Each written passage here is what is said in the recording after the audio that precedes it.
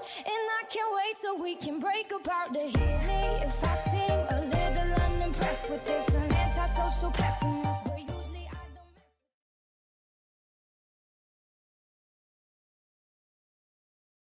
Hey guys, Mankind here, bringing you a tutorial video on how to set up the WoW add-on Trade Skill Master, also known as TSM. Now if you don't know what Trade Skill Master is, it is an add-on that's pretty in-depth. It lets you take your auctioning and your crafting abilities to the next level. It has a lot of automation into it, and it just makes your overall experience a little easier when it comes to posting a lot of auctions, or if you need to get pricing. There's so many different things, but we're going to jump right into it, and I'm going to show you start off how to get the add-on. So first you're going to open your browser, alright, and go to tradeskillmaster.com. tradeskillmaster.com. Now, in the very top of the screen, you will see a drop-down menu that says Add-on. Go ahead and click the Overview/Download button. And in this page, there's a list of all the modules and a little bit about them if you wanted to take a moment to read them. You can kind of see all the functions of TSM and what it can do for you. And to get really the full potential out of it, you should download all of these modules. They make it pretty easy. We're just going to, at the very top of the screen, we're going to click the button that says Download All via Curse Add-on Pack. And that's going to take us right to Curse. And you're going to click this button right here, Install via Curse Client. Now, if you don't have the Curse Client, I highly recommend that you do get it. It makes updating your add-ons a lot easier than actually going to the website every time. If you don't have the Curse Client, on this page at the very top, the second option in says Client. You just click there, and then click Download for PC, and that will download and install the Curse Client. So once you've done that, you're just going to go back to the page we were just at, or if you already have it, just click Install via Curse Client, and we'll give that a moment. That's going to download the add-on and all, I believe, 10 modules automatically. And there we have it. The add-on and all the modules are installed successfully. We can close out of the Curse Client. We are done with that for now. Now the next step is we have to create an account on Trade Skill Master's website so that it knows how to get us the pricing information we're looking for. So go to tradeskillmaster.com. On the right hand side of the screen, you'll see User Login. Click Create an Account. Now here you're going to enter a username. I'm just going to do a test name because I already have a main account. Mankind TV. And I'm not going to use my email because I already have an account, so I'm just going to use a fake one just for a test. Use one of these 10-minute mails. Enter your email address and create a password. Once you set up these realms, there's really no need to even come back onto this account unless you want to add or delete a realm. So, and don't be worried about getting any kind of spam or anything. Trade Skill Master never spams you with any kind of emails. I've never gotten anything. So once you do create the account, you just have to wait a moment for the verification email to come through because you cannot log in until you verify your email address. And there it is. And we will verify, and your account has been activated. You may now log in. Hooray! So at the very top of the screen again, user login and sign in. And we're going to use the email address you signed up with and your password and sign in. And believe it or not, we're almost done. So now that we're signed in, up where our name is, we're going to hover over there. And the first option is realm selection. Go ahead and choose there. Now it's going to take us to this screen. And all we're going to do here is add our realm. You're going to choose whether you play on US or EU. I play on US. And my server is Thrall. You choose that and hit Add Realm. Now you can add several realms. You can add EU, US realms. If you play on several realms, some people do. You can add multiple realms. And likewise, if you want to remove realms, you just come back to this page and choose remove. I only play on this one realm, so it's all I'm going to choose. As far as Trade Skill Master's website is concerned, I'm just about done. The only thing we need to do now is download the desktop application. What the desktop application does is automatically syncs the auction data for your realms that you have listed here to the Trade Skill Master add-on that we just installed a few minutes ago. And it does this all, it's all streamlined. Once it's set up, you really have no work to do. So hover over Desktop App, choose Overview/Download, and the download now for Windows and Mac, it's just going to scroll you all the way to the bottom of the page, and choose whether you're Windows or Mac. I'm a Windows user, and we will let that download.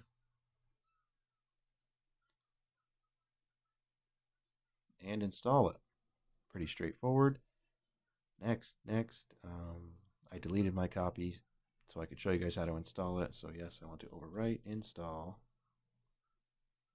and finish. We are done with the Trade Skill Master website. We can close right out of it. And now we're going to open up the desktop application and configure it. By default, it's going to be in Start, Programs, Trade Skill Master Application, and TSM Application. This should be the only time you ever have to open it like this. After we configure it, it's going to run automatically. You're going to use the same email and password that you registered with on the TSM website. Log in. Yes, you accept the terms of use. Okay, now our add-on versions are up to date. And okay, there we go. It took a minute for us. When we first brought this up, this was blank, and then I clicked over here and clicked back and it updated. So we want to see EU, US, and any realms that we have listed on Trade Skill Master should be here, up to date, and that's good. That's good to go. Now, add-on versions. This is going to just tell you if you have these add-ons, if they're up to date. It's kind of annoying. Just useless information, really. Backups, accounting, export. Don't worry about any of that. The only thing you really want to be concerned with is settings. Make sure your WoW directory is set correctly. It should find it automatically. Like I have mine. My WoW is on an external hard drive. So if yours is set to the wrong location, just hit Browse and find your World of Warcraft folder. And we're really worried about these settings right here. Run at startup. Yes, we want this application to run when we start our computer. And we want it to minimize it to the system tray so it's not hanging out on our action bar all the time. And start minimized. Yes, when we restart our computer, we want this to automatically open up the application, automatically log in, and automatically go down to the taskbar where we don't have to worry about it. We know it's there and we know it's running. Boom. Okay. Notifications. Anytime TSM desktop app updates the realm data, or an add-on needs an update or whatever, it's going to pop up with a little notification window down here. It can get a little annoying. Sometimes I turn off the realm data one.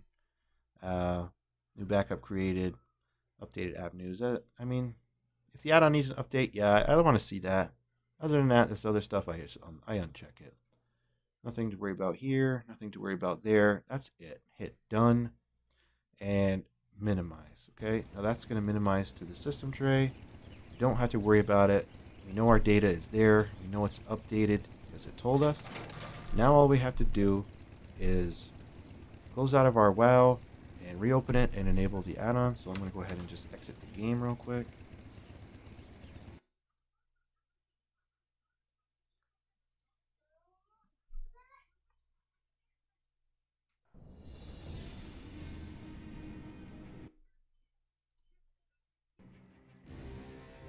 Okay.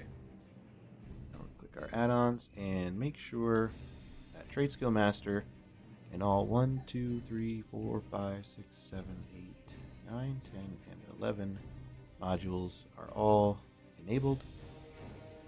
I don't know about this item tracker. That's a mistake. That shouldn't be there. You won't see item tracker If you do, disable it. That's from an old version, and that's no longer supported.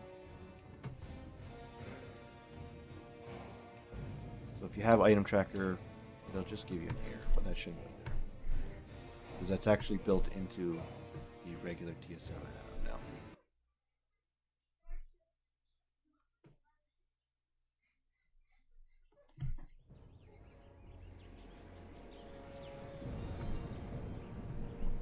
So now when we log in, let's take a look at our tooltip. Wow, look at all this information we have now. Before we had none of this. All we had was the vendor sell price, and now we've got inventory information and our TSM auction DB information, which is our bread and butter. That's our auctioning stuff. That's going to let us know about roughly what these items are worth, what we can sell them for, what we should expect to get out of them if we decide to auction them. So the only thing we have left to do now is to create a profile. That way all the settings that we have are saved. We don't have to worry about losing them. That way we can use them on other characters. So it's not just set to one.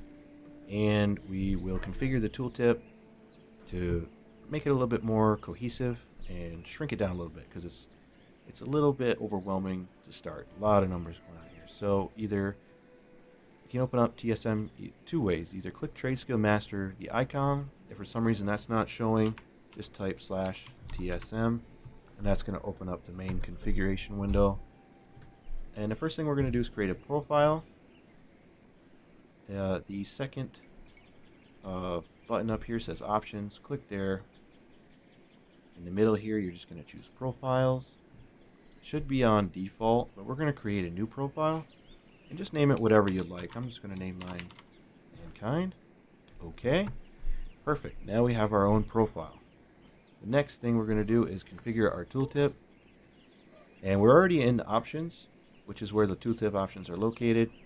So if you clicked out of it, you just click Options and down to Tooltips.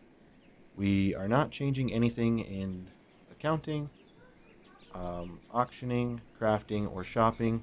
Feel free to look at those on your own if there's something in there that you might think is worth changing.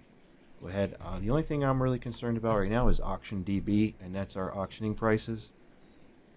I leave 4 out of the 6 of these default ones clicked. I unchecked 2 of these, and I'll show you which ones.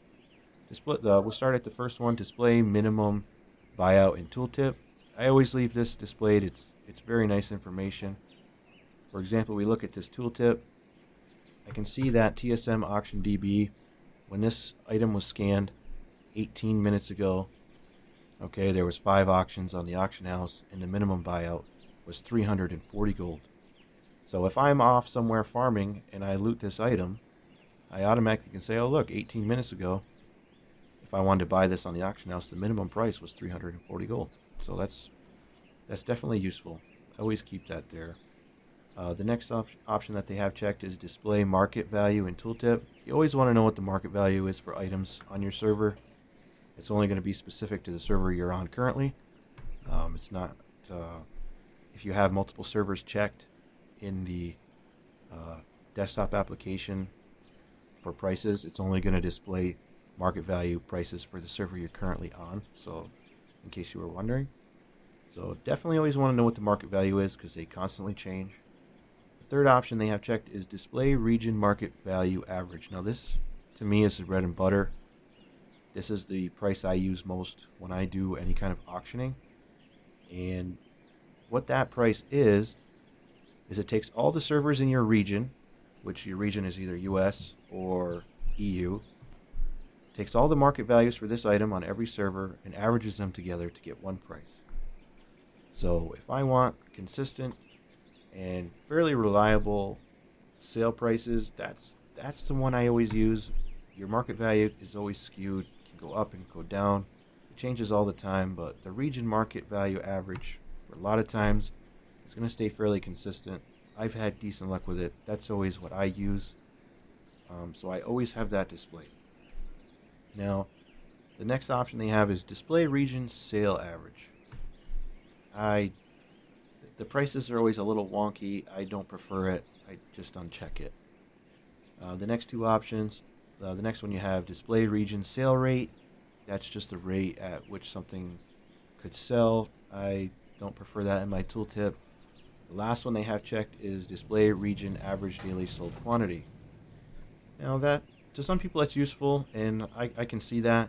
You know, if you loot something, you're like, oh, I wonder how long that's going to take me to sell. Well, the average daily sold for this item is, I mean, it's almost 1, so it's just a I guess this could be a useful piece of information. I don't prefer it. I usually uncheck it, but that's preference. I know a lot of people do like that, and I'm kind of glad that TSM put that into their tooltip options, because I know a lot of people do like it. Me personally, I uncheck it, but feel free to check that box if you prefer that. Now, the last 4 options they have here are the same as the region ones, but these are global. Because you have, for example, global market value average instead of region market value. It is the same thing. It works the same way, except for it takes all the market values for US realms and all the market values for EU realms, and it combines them together and gets one total for both. I usually don't use this price because the values are usually way different, like a lot. Just for an example, look at this combat shotgun. The region market value for US servers is 8 gold. But if you combine the EU and US prices, it's 17. It's more than double. It's very different. I don't use it. I don't recommend using it. I don't even display it because it can get very confusing. But the option is there if you want it, and that's what it is when it's talking about global prices. That's EU and US combined. So now you can see we've condensed our TSM auction DB to 3 prices. Looks a little better. It's easier to follow. You can kind of get a better idea of what things are worth. The only other thing we're going to change is we're going to go to tooltip options. I usually change the text format to the coins. I like to see the coins. That's completely your preference. The next thing that I change is the display vendor sell price in tooltip. By default, there's already a vendor sell price, as you can see. And where is it? Yep, under required level 8 sell price. So it's kind of, why are we going to use it twice? So I usually uncheck it. You don't have to, but I do. I like to condense my tooltips as much as possible. The last thing we're going to change is destroy values. I always uncheck prospect value. I don't know why it's there. Transform value. The only ones I really keep up are disenchant and mill value in tooltip. And if you hover over, let's say, a piece of gear, and let's see, trade skill master info, our disenchant value. If we disenchant this item, we're going to get approximately 2 gold worth of enchanting mats. Okay, that's good information to know, but we can take that one step further. Maybe I want to know what kind of materials I'm going to get for that. What exactly am I going to get that's going to give me 2 gold? So if you check this box here, display detailed destroy tooltips, that is going to display approximately what you should expect to receive when you disenchant this item. Disenchant value, it's going to show you the total, and then the breakdown. Strange dust times 0.3 and greater magic essence times 0.4. So that's roughly the chance of what the items are you're going to receive when you disenchant it. It's good information if you have a disenchanter or you want to know what items are going to be disenchanted into. If that's something you're not going to use, it does kind of take up a lot of space in the tooltip. So a lot of times I have it turned off, and then if I'm doing something specific where I would like to know that, I just go in here and I just check it so I can see. But by default right now, we'll leave it on for now. But that's all I do when I set up my tooltips. That way I have some good price information, and that's it. The video has only taken us probably only been about 10 or 15 minutes to set up. We downloaded the add-on.